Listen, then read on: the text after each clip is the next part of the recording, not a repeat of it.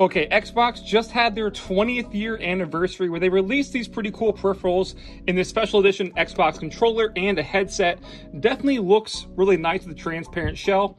However, on the actual box itself is actually an Easter egg that you can't see unless you have some sort of, black light or UV lighting. So I'm gonna kill the lights real quick. And now on the box, you can see pretty much a shout out to the original Xbox controller with the Duke controller sort of hidden on the box. Again, only visible with black lighting, and you can just see how much bigger it was, obviously not the scale, but versus the controller size now and what the Duke controller was back then.